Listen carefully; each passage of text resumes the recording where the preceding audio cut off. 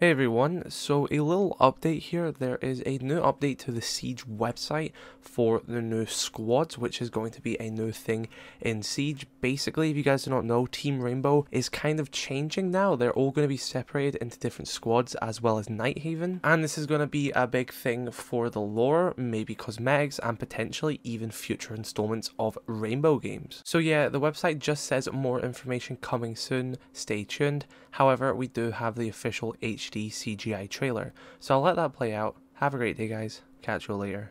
Peace. The future is now, and we've prepared diligently to meet it.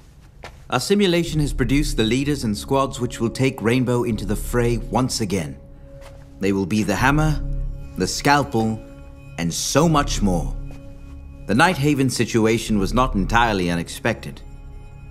Sometimes the pursuit of enlightenment requires that you shed a part of yourself. The road ahead must be traveled by those loyal to the unit and to our initial mandate. I can only hope that the path our former comrades have taken is a righteous one.